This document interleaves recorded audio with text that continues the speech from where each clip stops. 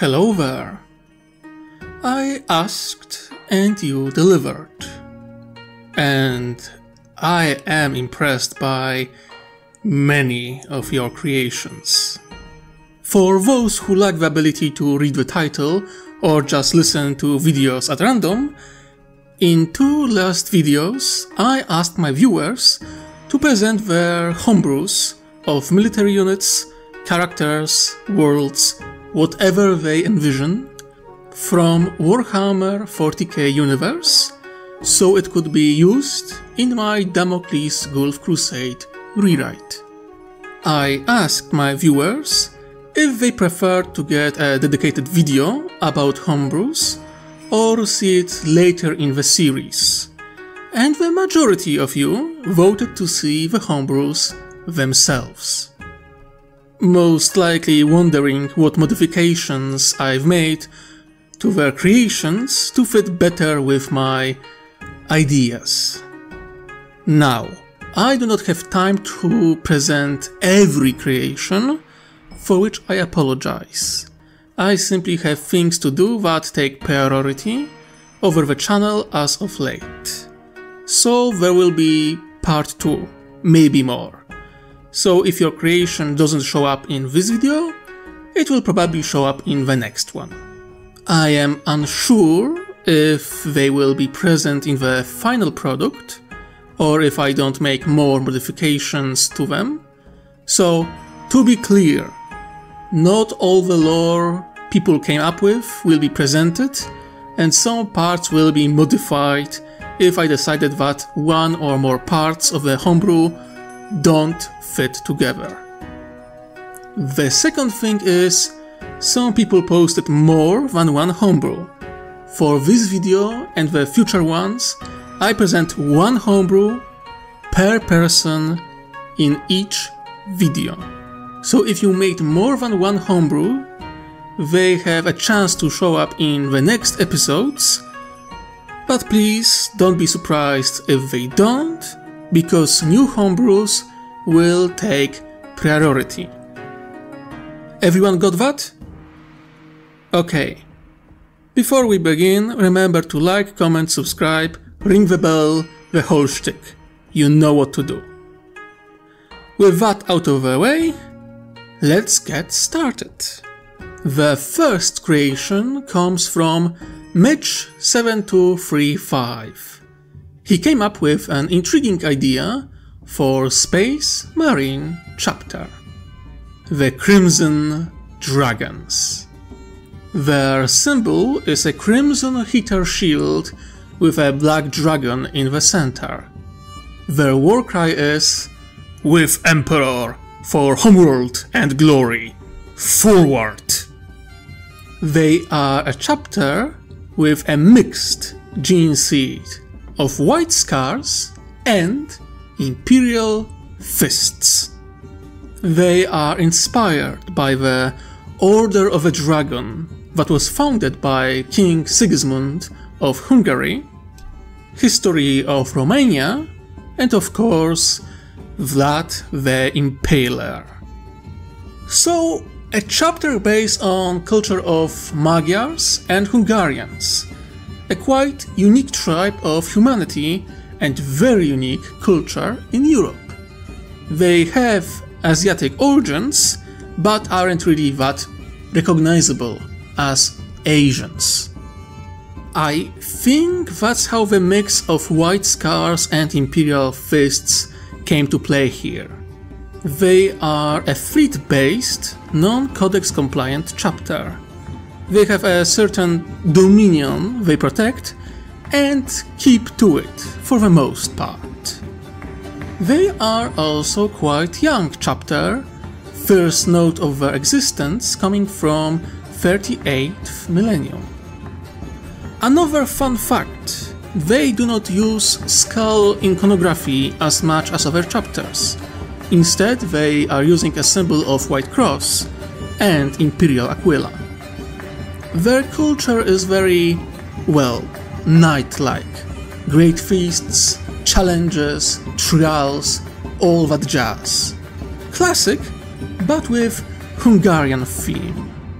They are heavily mechanized chapter, having abundance of vehicles.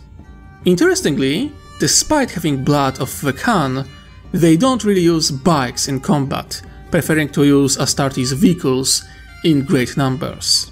Thanks to close ties with local mechanicus, they have also access to some rare and ancient Heresy-era vehicles. Similarly to Black Templars, they have greater number of Astartes than 1000, and they don't have scout companies, preferring to do as Black Templars do, and assign a squire to each individual knight. They are also, if you couldn't guess, a chapter that sees God Emperor as a god. As you've noticed, based on art, they have unique helmets and chainmail of all things. The chainmail is important because it's a sign of knighthood in the chapter. Each chainmail needs to be made personally by an Astartes, a slow and grueling process where they are to show their patience and attention to detail. That's about it. A heavily mechanized medieval Hungarian Knights Space Marine chapter. I think they are quite neat. And I already have an exact idea with what Forge World they will be friends with. Space Marine Hungarian Knights with tanks. It's a wonder how Games Workshop didn't come up with a similar idea before. Anyway, next homebrew. Fedayeen Penal Legion. Now, I had to make some big modifications to the original idea made by We Die Standing 948, but I think I kept the baseline idea intact. They are interesting Penal Legion, because while they are somewhat trained, they aren't properly equipped for combat, at least not before being basically in orbit over the world due to the nature of their equipment. You see, when they arrive in orbit, the legionaries are transformed into cyborgs, who got their limbs fused with weapons, usually flamethrowers, grenade launchers, heavy stabbers, and so on. They usually don't get even a proper lasgun or other standard weaponry, just makeshift cheap weapons. The transformation occurs so late because the fusions are made in a crude way and lead to infections and death. So for the sake of the regiment having a chance to deploy and actually fight, the transformation occurs in orbit or soon after landing, rather than on the penal colony. An explosive device is implanted into them, and a helmet that blasts them with holy music, drugs and images that are to make them either more obedient or transform into raging berserkers. In short, they are combat servitors, but without getting lobotomized, which I think makes them a great unit for morale on any battlefield, because they are recruiting from everywhere, even fellow regiments that are deployed on the same battlefield.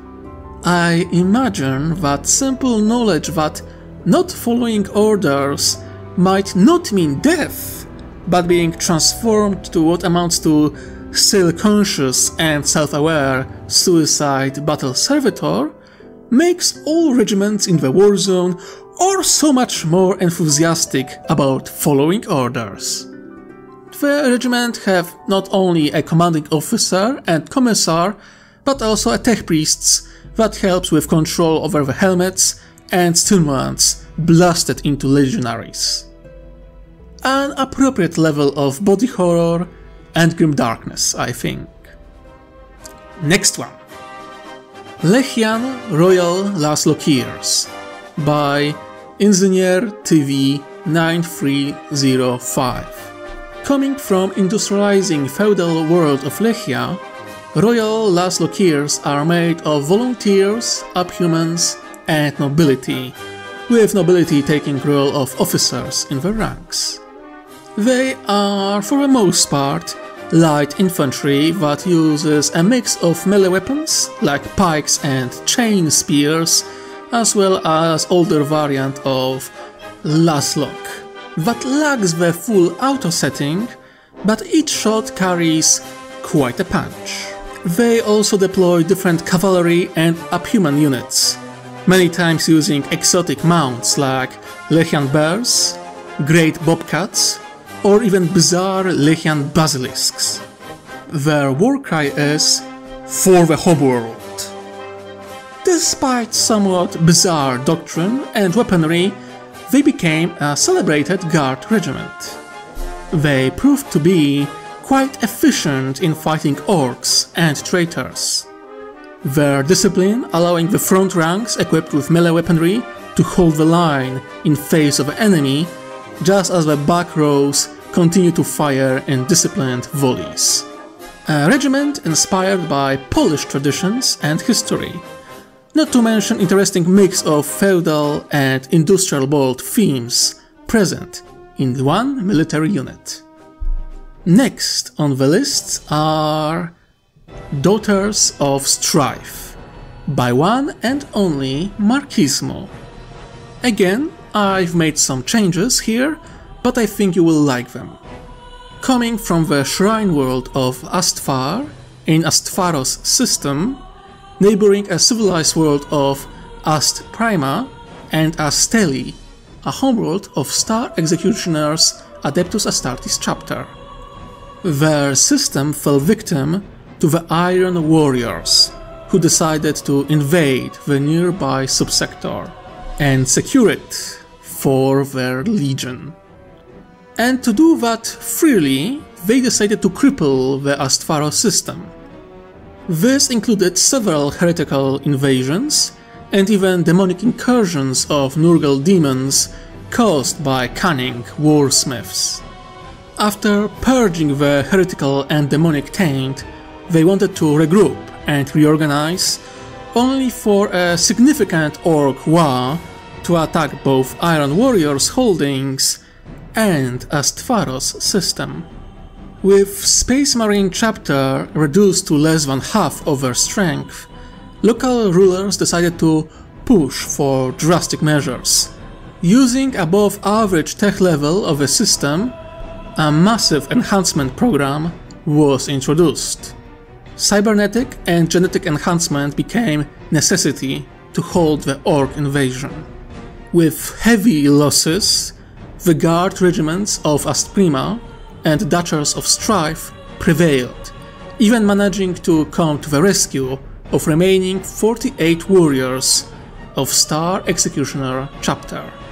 With orcs vanquished and Iron Warriors crippled by the Xenos, Imperium managed to counterattack and regain lost worlds. Astvaros' system, however, changed drastically. Daughters of Strife became dedicated to purging Xenos. Thanks to augmentations they received, they became stronger and faster than average Sister of Battle. The usage of augmentations, controlled breeding, and addition of certain hormones to a diet of the population was kept in place, as the entire system was granted 5 decades to rebuild and reorganize, and be completely free of ties. In this time, a very strong bond solidified between local guard regiments, Sororitas Convent, and Adeptus Astartes chapter. It became a tradition for Canones to be symbolically adopted by the chapter master and be given the right to use Adeptus Astartes weaponry. The same way, the true sibling relation was forged between Sisters of Battle and Space Marines. It's common for them to refer to each other as brother and sister. The local guardsmen are usually referred as little brothers and little sisters. Daughters of Strife sees Primarch Gilman, Jean Primarch of Star Executioners, as their patron saint, which is the reason why they paint their armor in style of Ultramarines. They receive additional training from Star Executioners and specialists among Asprima Imperial Guard forces. Their warcry is courage and sacrifice. Their symbol? Ultramarine heraldry placed in the rising sun on a blue background. I think they are super fun, and their lore allows me to play around with Star Executioners and local guard regiments on which I'm still working on. Alright, that's about it. This will end up as first episode out of many, I fear. But, such is life. I think this is a nice presentation of different ideas either way. I encourage you to create more homebrews. I ask you to post them under either Gimme Your Homebrews video or the third episode of Damocles Gulf Crusade. Under this video, place comments, questions and criticism in regard of examples above. I think that's it for today. Thank you for joining me, and I hope you enjoyed. Now, my dear listeners, remember, wherever you are, whatever you do, try to enjoy yourself while you can. I wish you most heretical day. Ta-ta!